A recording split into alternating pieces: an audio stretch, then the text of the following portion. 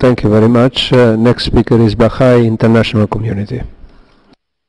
Mr. President, summary and arbitrary executions are horrendous human rights violations that continue to affect the people of Iran. Such heinous acts were the lot of the Baha'is at the inception of the faith in the middle of the 19th century, when over 20,000 individuals were brutally killed because of their religion. Authorities could not tolerate this new religion.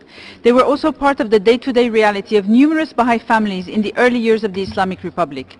However, thanks to the pressure of the international community, including resolutions such as the one presented at this session of the Council, Baha'is have not been executed for 2 decades, although the prevailing state-sponsored campaign of incitement to hatred has led to a number of vicious murders which have rarely been dealt with justly.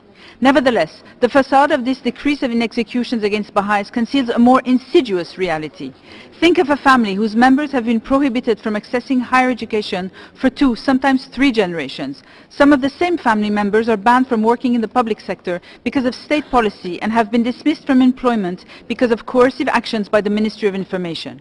Other family members have even had their agricultural land unlawfully seized and crops destroyed. All of this simply because they're Baha'is. And when finally they resort to establishing their own private small businesses in order to earn a living, they're shut down and sealed on the pretext that they're closed in observance of Baha'i holy days and their business licenses are revoked. Mr. President, what I have briefly described is the Iranian authorities' premeditated and well-orchestrated scheme to suffocate an entire religious community and to destroy them as a viable entity in Iranian society. I thank you, madam. Next on my list